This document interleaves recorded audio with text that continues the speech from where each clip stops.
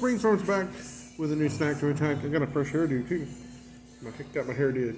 We are at Arby's, guys. I saw while I was getting my hair cut that Arby's has a fish strip basket. You can get a 3-piece Hushpuppy breaded fish strip basket with crinkle cut fries, or a 5-piece, which is what I got. 3-piece or 5-piece Hushpuppy. Yeah, I'm getting it right. Yeah, I think so. Let's get right into it. Let's stop the yakking.